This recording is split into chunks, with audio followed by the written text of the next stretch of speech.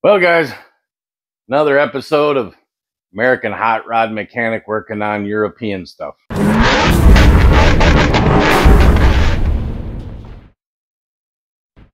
in a previous video, you saw me do the alternator change, which wasn't too horribly bad. Learned a lot.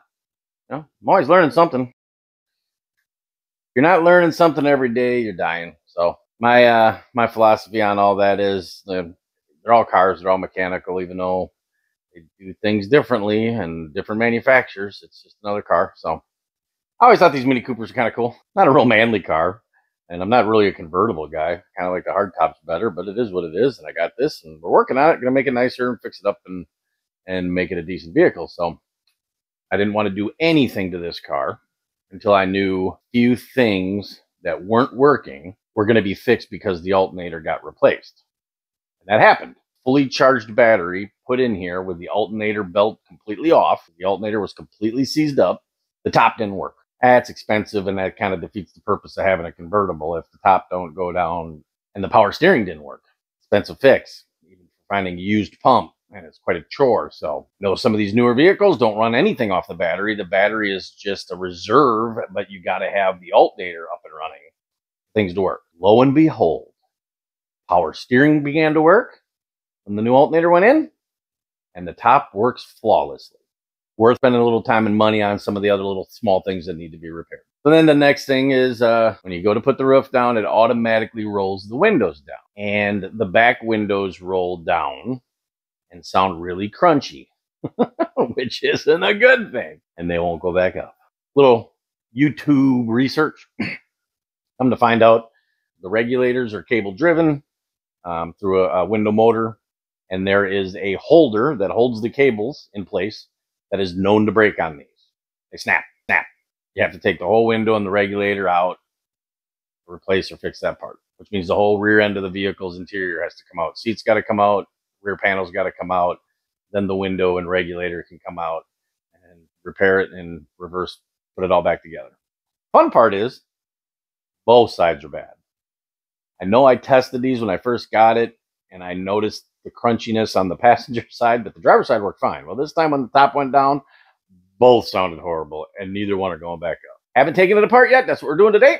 I already ordered the parts. I thought, well, I better tear this apart, make sure that's what's wrong. Hopefully there's nothing else going on, because I ordered the full rebuild kit, which is new cables and all these other pieces, which will replace that broken piece that you can just replace that. But we get that buttoned up, and while I got the interior out, I'll probably do a little cleaning. I'm going to be doing a full detail on this car, tearing these windows out for the parts to come in, as long as we keep our budget cheap and do it ourselves.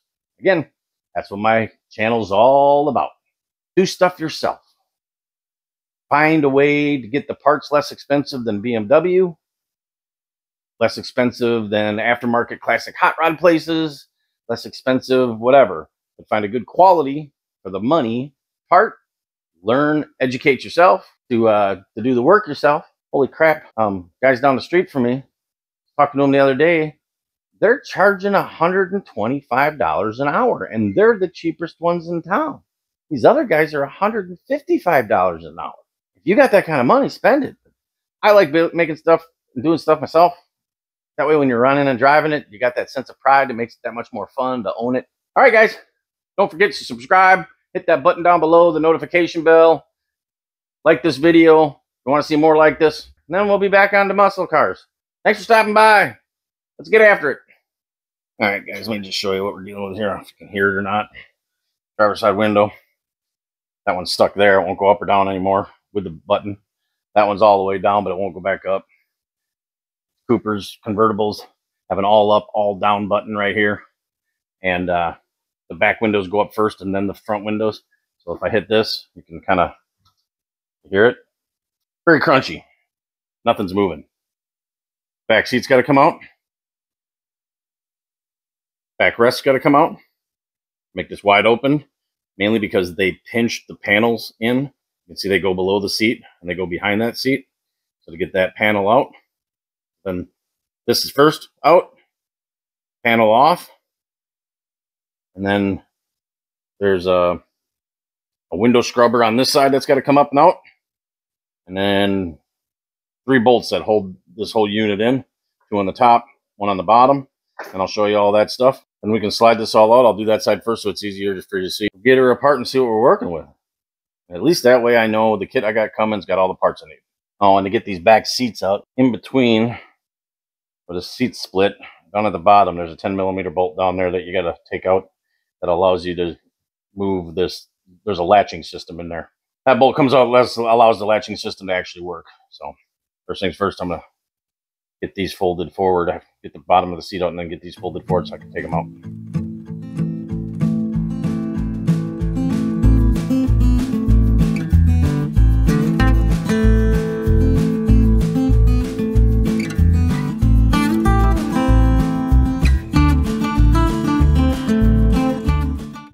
Yeah, 3 videos later where somebody actually shows you what you're supposed to do. It's on the right track. Just kind of been looking in the wrong spot. That screw we take out keeps the lever from moving, which is what I thought, but I didn't realize what the lever was, and that it's actually from the front. That's simple. I'll show you that in a minute. So then, this end can pop up like that. And on this side over here, and I'll show you on this side, it'll be easy for you to see, there's a peg that goes into a keyed slot. And by keyed, it's like a T. So you got to rotate this until you find that T where it fits. Come out. Everybody said that's the biggest pain in the butt because you don't know, you can't see what the angle is. I get what they're saying. I was trying to be smarter than the average bear and see how they were. Like if it was, hey, it's perfectly flat, just lift it to here. And it comes out.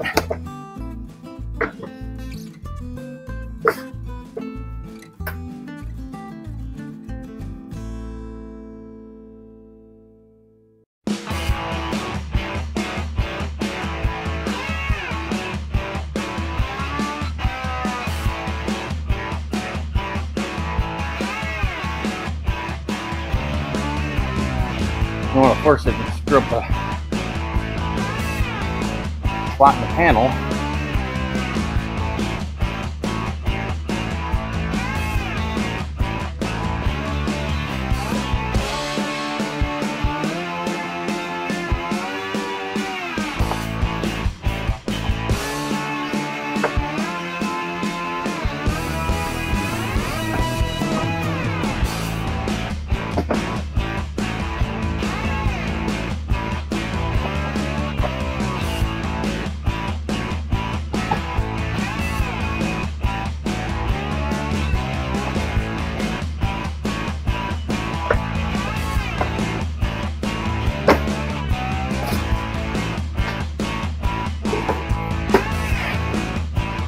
Deep.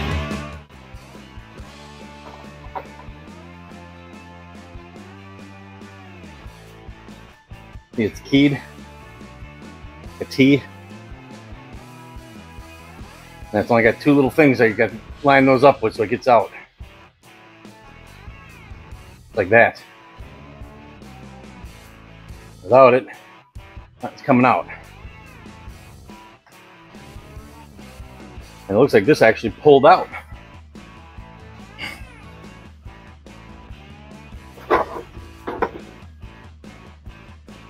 This is, being at that angle, it's out. It just ain't releasing.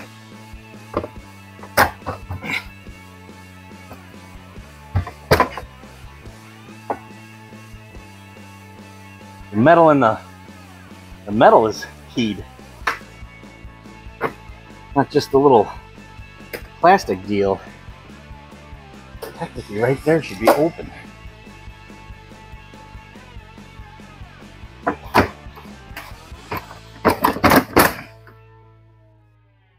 Fucking thing. So I was talking about this guy. The top. See how that rolls back? That bolt that we took out goes here, keeps it from moving. Take the bolt out the top with a screwdriver, and then both those seats slide in there and come out. This locks them in. So the guy was showing it down below. I didn't know where it was. It wasn't showing it at all, the other guy. He just put his hand down and goes, there's a lever, and you pull it. Well, he didn't show it. Now you know. Next is these push pins. Push pin. Phillips in there. Now, his was a Phillips. He said it might be a Torx. That's a Phillips.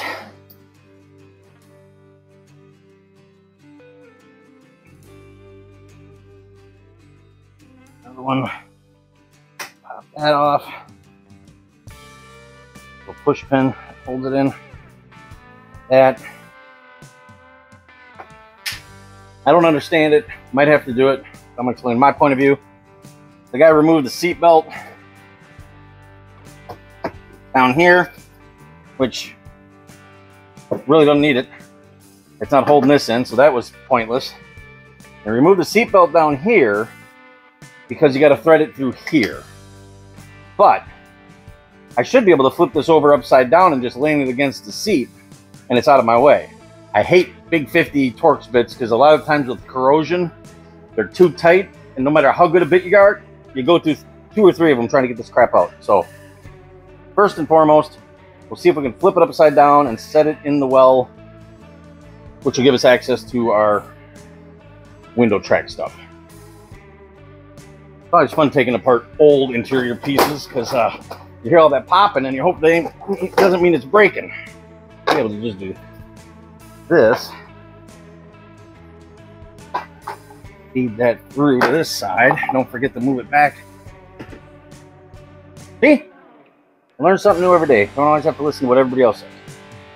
Alright, so now it's going to be this 10 mil, this 10 mil, and this 10 mil to get this window scrubber out.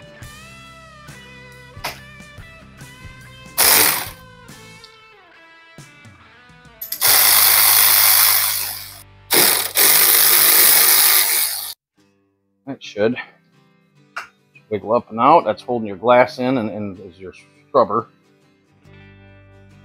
All right, so got that out. Next trick is that 10 mil right there. That 10 mil right there. We just loosen them. You can see they're in a slot. We just loosen them enough so we can get it up. And there's one more just like it at the bottom in the middle. That hole there that's got the plug in it, we'll pull the plug out. There's a 9 mil, 10 mil behind there. We loosen that one.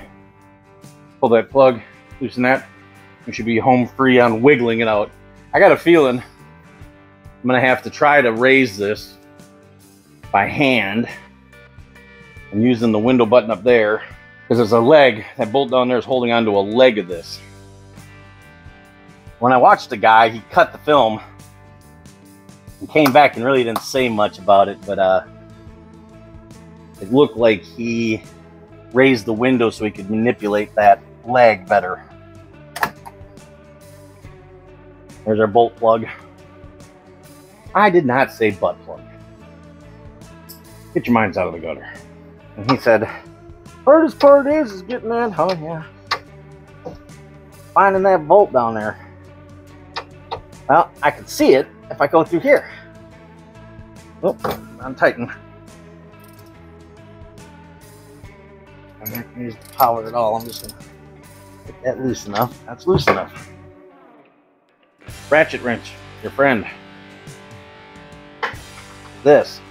Can't get socket. Well, probably get socket in that one. This one, there's no socket in there.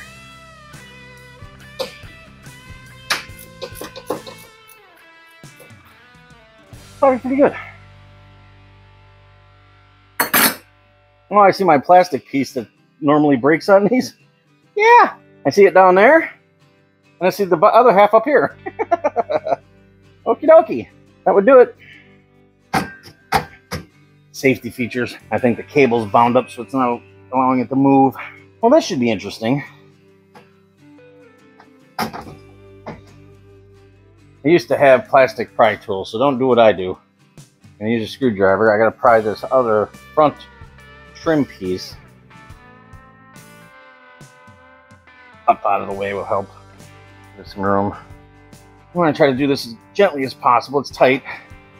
It is metal and you don't want to kink it.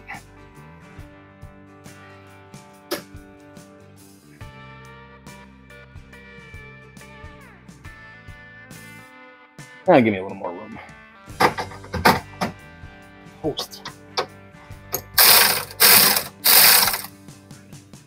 There we go. And a wire management clip.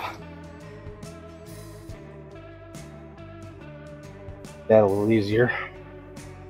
Oh yeah, I can feel that bottom leg already. Yeah, our broken clip.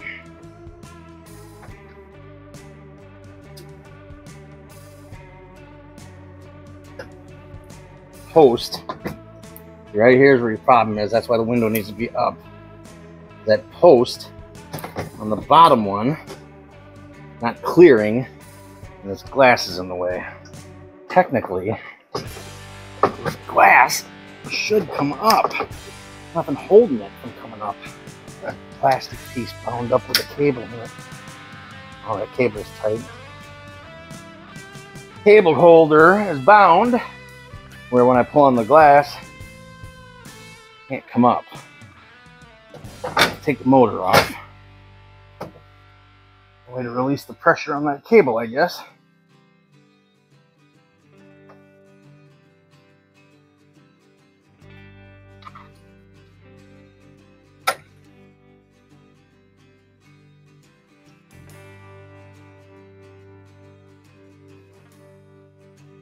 Some pressure on that. It's just pressed into a plastic gear. There we go. And that plastic gear, this was wrapped around the motor and not the, supposed to be wrapped around that pulley there. So.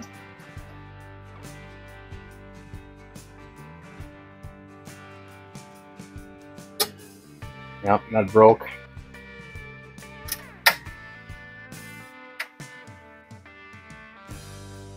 Boy, this thing didn't remember. All that crunching was something else.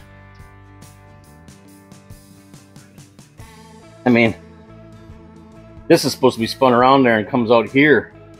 It's already pressured itself around to a side it's not even supposed to be on. And broke. Down there. What I'm going to try to do is, well, breaking it. Got new ones of these coming as part of the rebuild kit. I'll bust it anyways, right? Cable cutter. See, this is tight. And that's what's holding the window down, because it can't lift. If I lift, this has to go that way and it can't go nowhere. We'll just put that on that cable and go. There we go. Beavers. All that just to there. Window up. Now I can lean it this way, see? And then that snakes by. That plug right there was catching down there. The only reason we had to get the window up. The whole rebuild kit with the new springs, the new pulleys, all new cables, the whole bit was 19 bucks. So got one for each side. I thought, well, it's not what I need. I'll send it back. But 20 bucks a window to fix them. No brainer. All right, you don't need to see me do the other one. Not horrible. Learning, you know. No expert at it. You know, I can't reiterate this enough, and I'm sorry if I repeat myself a lot. I'm not a certified mechanic. I've just been wrenching since I can remember. Whether it was disassembling my whole bicycle when I was 8 years old and 9 years old, to taking apart things that were broken to see what it looked like on the inside, figuring out how to put them back together, hopefully, you know, making them work when I was 10 to my teens. First car, doing my own maintenance and services, helping my dad work on his car. when I was a kid and learning, looking at it, going, oh, that's what it looks like under there. You know, I've always been curious and learning. I'm not certified. I didn't go to school for this. I'm not a mechanic. I never have been. Briefly, when I was 21, I worked at my buddy's shop because he's seen the cars that I'd worked on of my own and built. And I worked at his shop for like 6 months, changing parts, and ended up doing his books because I was better at doing his books than he was, and he was better at doing the stuff than I was because he'd done it forever. I'm slow. I mean, I'm not trying to hide that. I take my time and figure stuff out, and I get frustrated, and I mumble cuss words and do stuff, and I try to get those out. I always used the camera being on, and I'm getting better at just narrating what I'm doing. But I watched the video. It made sense. But you still got to put your hands on it. And that fought me a little bit more than the video seems, but that's life. You know, the videos, people show you the easiest, best parts. But I got the gist of it. And my whole point of this rant and rave is, rant number 1 for this video, or number 2 maybe, I don't know. Figure it out yourself. If you have confidence that I know nothing, but I do know that myself can problem solve. And if I see and look and feel and touch, I can understand how it works, and then maybe I can take it apart and I can put it back together. And there's satisfaction in fixing your own shit. And there's satisfaction in driving something you did the work on. Do it as safely and properly as you can. Do your research. We're in the wonderful world of YouTube and the internet. Do not become an internet mechanic where you watch one guy say, this is how you make this go 200 miles an hour. And you're looking at it and you just go ahead and copy what he does. And everybody else in the world's looking at it going, that's the most unsafe thing you could possibly do. There's bubblegum welds, what he welded here and what he did here. He's got, you know, twist ties and duct tape holding wiring together, whatever it is. Watch enough videos, find the commonality. Guys will show there's 100 videos for the same thing you want to learn how to do. Watch 10, 15, 20 of them, and you watch 10 of them and 7 guys all say the exact same thing, and these other 3 guys are different. Those 3 guys are probably the ones that are wrong or doing it the hard way. That's not an internet mechanic if you do your research and then work on your stuff to do it safe and proper. So that's all I'm saying. Let me be one of them. Go ahead and look at what I do. Watch 9 other guys. Maybe I'm one of the 3 and those other guys are smarter than me and they know something. Great, but at least you did the research. That's all we care about. I don't know, that took me maybe an hour. Might not even have been an hour. So, back at it. We know what we got. I was hoping I only had to replace the little center mechanism, because if everything still looked perfect, I was just going to put the new one that came in that. But I'll put the whole cabling system and the spools. And we'll show you that when it comes. I don't know how well you're going to be able to see this, but where my finger is, there's a slit this cable's supposed to go in. And this cable somehow slipped over the slip and got between the motor and that. And that's why this one was locked up, because this piece, like I said, was working before this side and just decided not to lately. But this piece is still in one piece. But I still, because this was all bound up, I probably could have saved it by taking that off. But if that slipped its case, it's probably because something in here is bad. Hopefully it's not a motor. I'll test them. But I'll save that for later in case something else breaks. But might have been able to fix this one by just taking that off, rewrapping and putting it back together, but who knows what we'll find in there. I'll let you know when I find it. Okay. Pulled it off to release it. Now, see how this is, cable's in here, right? This is supposed to wrap around, see how it comes down, there's a slat, and wrap around this yellow spool. Not be on the outside. When I took this apart, you can see the wear. Somehow this had got bound up and popped out and was wrapped around here. It has to be that. See the cable in there? That's how it's supposed to be wrapped from both sides. Come in.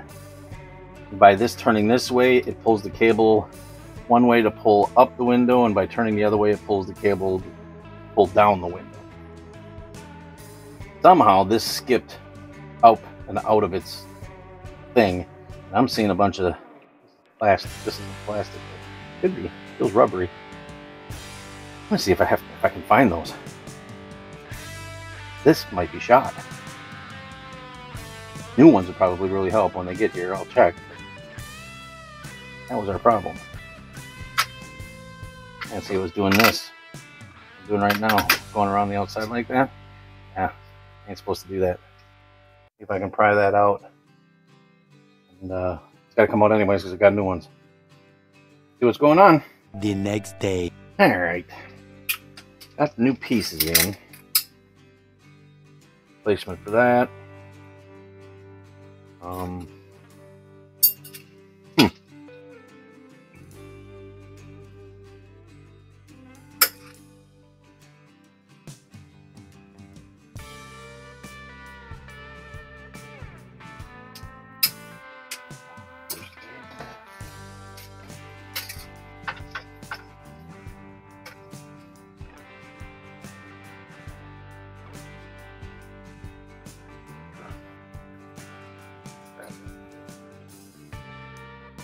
Problem too.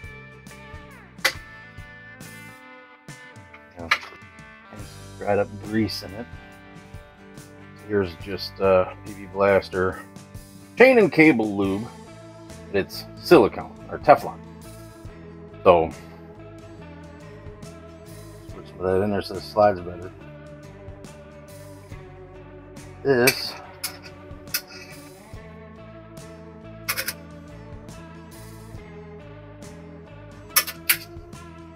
and this goes on the top of the pulley, and the bottom one here comes around this way, goes through here. The track inside here, and it'll go in here on the bottom. They said this is a left and right kit. All the other ones are left or right, but this comes with two. One's for left, one's for right.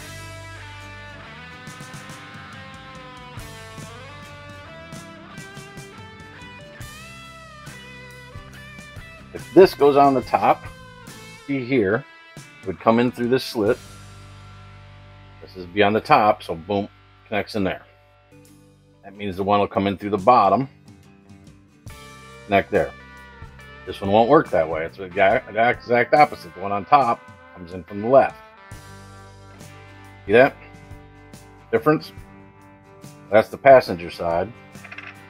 That's the driver's side. Very nice. Down in there and then pull it. It turns, catches. Good. That one.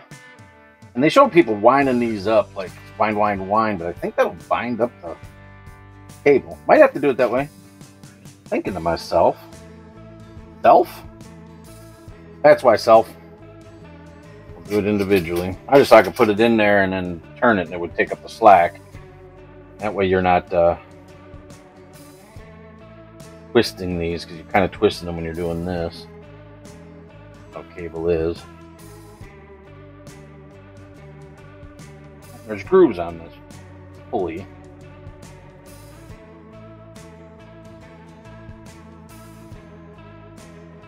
Feel. Stretch it over. Oh,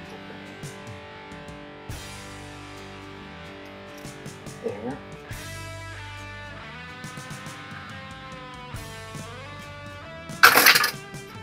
Well, that isn't as easy as it looks.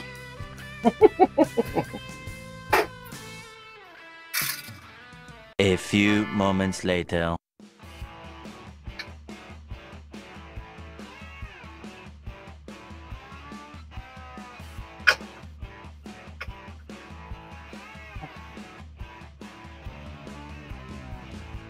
Horrible. Everything's getting old. And look at that. All right. Before, this is the part, when the window's down, there's no way to maneuver it around. This is the part that hits inside, so see it hits. If you angle it, you just clear it. And now the window could be down if I wanted.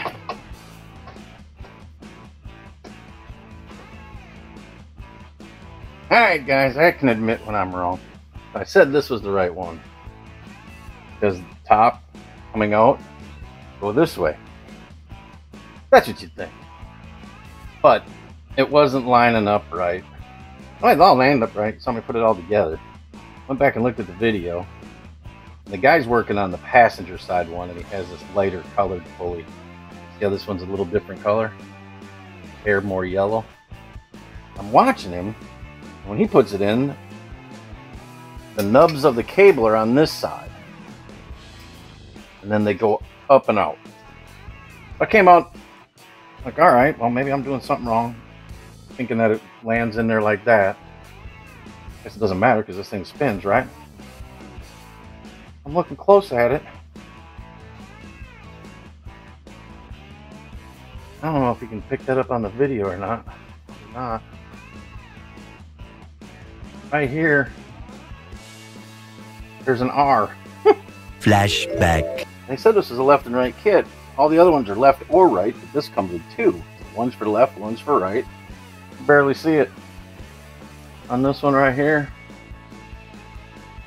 there's an L. L would be driver side.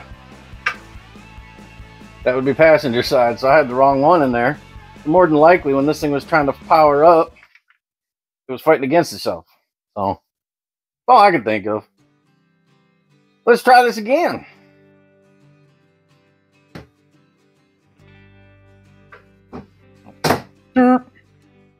Put the motor in first, numb nuts.